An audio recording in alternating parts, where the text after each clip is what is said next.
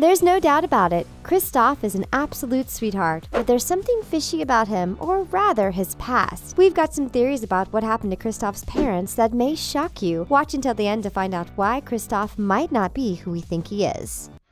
Hang on! We like to go fast. I like fast! Whoa, whoa, whoa, whoa, whoa, whoa.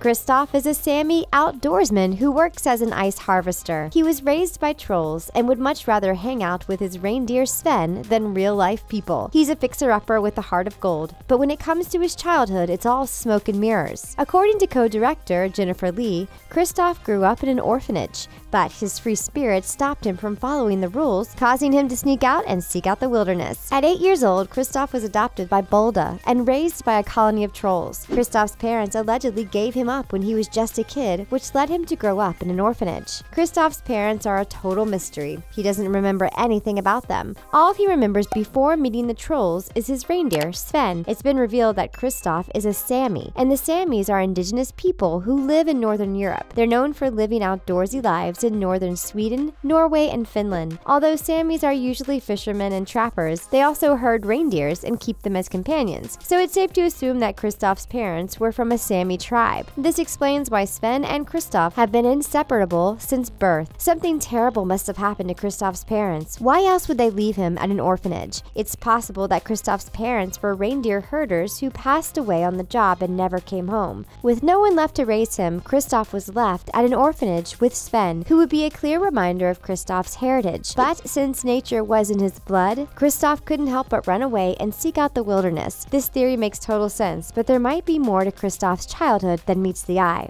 To say that Kristoff likes ice cream would be an understatement. When he was just a toddler, he began following a group of ice harvesters around and copying their every move. After poking around, we realized something pretty strange. Kristoff is wearing harvester clothing, and since orphans don't have money to buy handcrafted outfits, this sort of makes no sense. To add fuel to the fire, the harvesters seem to be taking care of Kristoff, which makes us think that his biological father is among the harvesters. But wait, isn't Kristoff an orphan? Well, we're not exactly sure that's the truth. What if Kristoff's mother was a Sami who fell in love with an ice harvester? Since mixing with the outside world was forbidden, raising a half Sami wouldn't have been an option. So after giving birth to Kristoff, his mom might have given up her baby to his biological father. But since she'd want Kristoff to know about his heritage, she left a baby reindeer by his side, knowing that they would take care of each other. This would explain Kristoff's heritage and why he has a pet reindeer and a knack for ice harvesting. But why would Kristoff believe that he is an orphan? And why is his past so uncertain?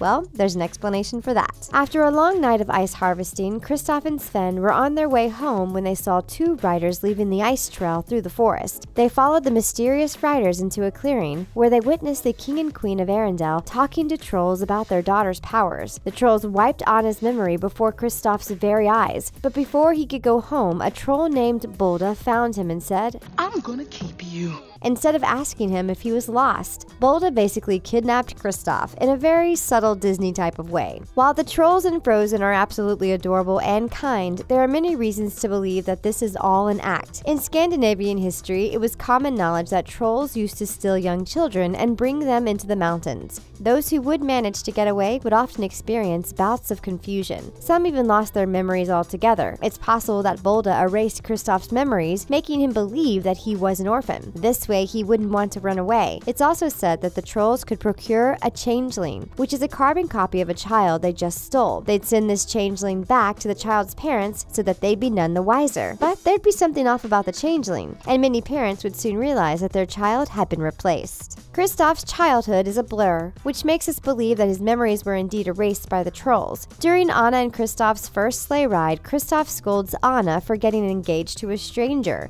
Didn't your parents ever warn you about strangers?